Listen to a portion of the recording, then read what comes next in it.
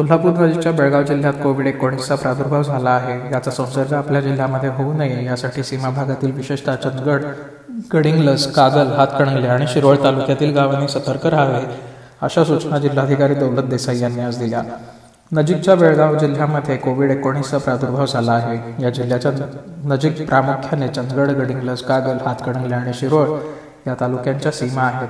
या भागातून होणारी वाहतूक काटेकोरपणाने नियंत्रित करावी असे आदेश जिल्हाधिकारी श्री देसाई यांनी पोलीस विभागाला आज दिले आहेत. बेळगाव जिल्ह्यामधून आपल्या जिल्ह्यामध्ये कोरोनाचा प्रादुर्भाव होणार नाही याची सर्वच यंत्रणेने दक्षता घ्यावी. विशेषतः सीमा भागातील गावांनी होणाऱ्या वाहतुकीवर नियंत्रण ठेवावे. पोलीस यंत्रणेसह सर्वच यंत्रणांनी अधिक सतर्क राहावे अशी सूचनाही दिली. नवा महाराष्ट्रासाठी ओंकार पिसाळ.